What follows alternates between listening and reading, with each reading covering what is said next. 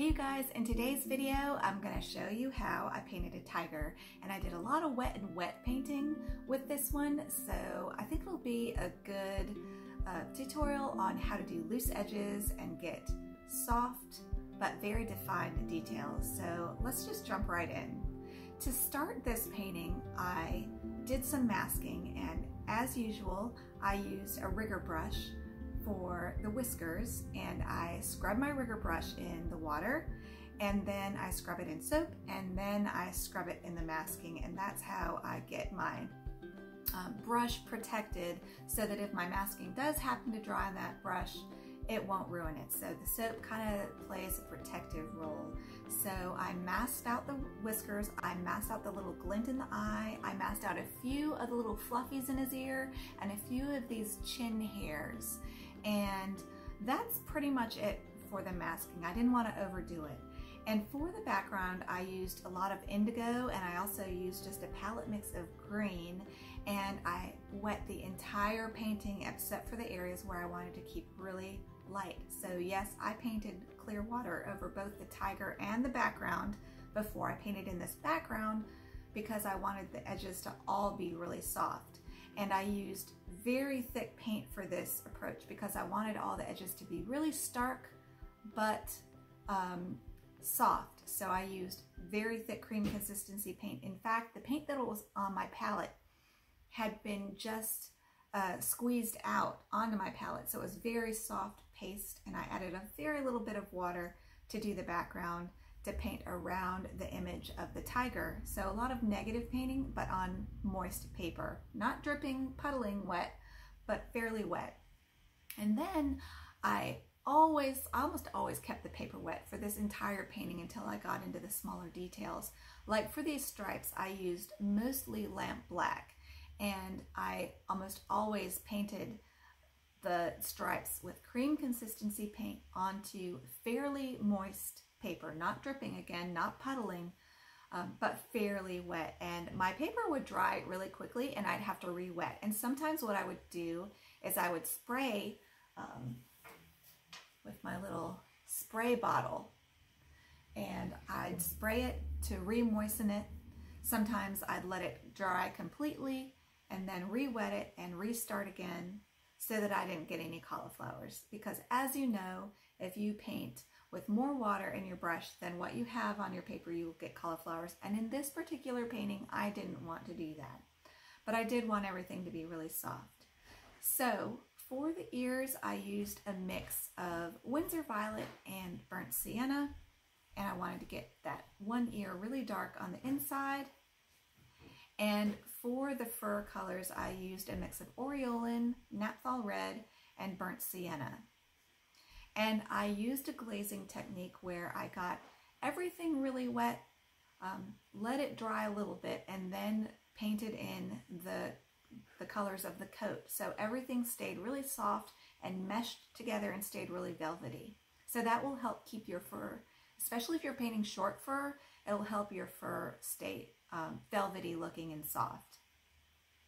And then for the black dots on his face and these black areas, his mouth, and there's this black area right here on the side of his face, I just kept everything somewhat moist when I painted into them with cream, into those areas with cream consistency lamp black.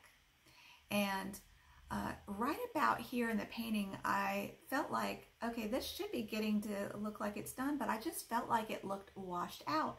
So what I did was I took the picture I had in Photoshop and I played with the values and I darkened them to make them look more dramatic. And then I used that to help me darken the values in this tiger so he looked more dramatic. And I wanted him to kind of look like he was emerging from the jungle, kind of mysterious, kind of fierce. And he was looking a little washed out at this point. So I changed my reference photo a little bit just by changing the values, and it really helped me push this painting to the next level, I think, by really pushing some of those medium tones a little bit darker. And my darks were already really dark, but my medium tones were kind of light medium tones, and that pushed my medium tones into kind of darker medium tones. And that really helped bring some drama to the lighter areas and balance everything out and look like he was kind of coming through the shadows of the trees of the jungle. So I wanted that air of mystery in this painting, and I think that really helped. For his nose, by the way, I used Naphthol Red, Aureolin, a little bit of burnt sienna because I didn't want it to be glowing orange like Rudolph. I want him to be a fierce tiger, not Rudolph. So I did tone his nose color down a little bit from what's in the reference photo. And then in that lower, on our left, that lower left corner, I darkened that very much so that it's kind of like, you know, how when they use lights in the theater, it makes everything dark except the most interesting part. That's the same thing I was trying to do with this painting. I was darkening the corners literally of the painting so that it added drama to the area of interest, which is the eye. And keep in mind, everything I'm doing in this painting is to support the main area of interest, which is the eye. Everything plays a supporting role to that. So the green of the leaves behind the tiger help bring out the green of the tiger's eyes. The dark shadows around the tiger help the viewer's eye know to move on to more interesting areas, the eye and the face. And the more close you get to the tiger's eye, the more detail I have around the tiger's eye.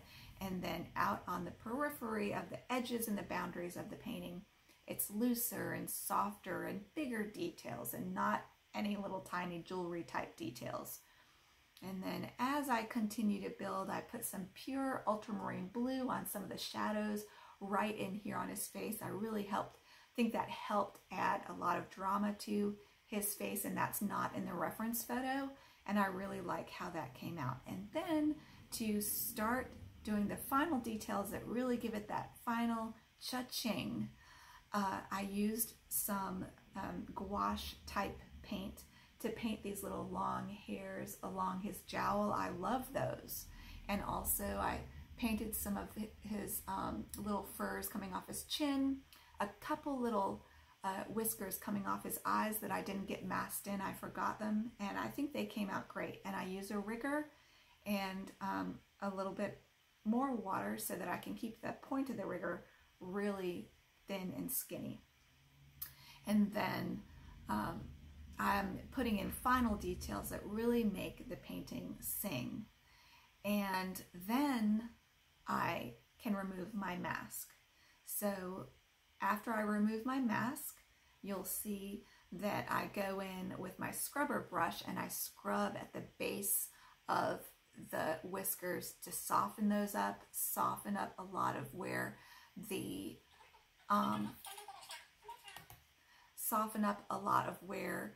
masking was. I put some masking along his chest, upper chest, and I went in and I scrubbed all that to keep it really soft. To finish it, I signed my name with the white gouache because this is such a dark painting that it supported me signing my name over there on the left with white gouache. So I tried to make my signature kind of work into the painting so that white gouache kind of matched what I had already done with some of the whiskers and some of the fur textures in the painting. And to do the eye, I used Winsor Green Gold, Ultramarine Blue, and Aureolin. And I treat the eye just like I treat the rest of the painting, where it has lights, mediums, and darks. And you just want to make sure that you get all those. And be sure to join me on Patreon because we flew right over the eye and I talked right through it. So I will be covering this in much more detail on my Patreon. So be sure to join me there. And I upload new videos every Tuesday and Thursday. So please subscribe and I will have some good content coming your way next week too. And I hope you guys enjoyed this tiger painting. And if you're on Facebook, come join me on my watercolor workshop group and show me your work, and I'd love to see you there. So I hope you guys have a great day. Thank you so much for painting with me today, and I'll see you next time. Bye.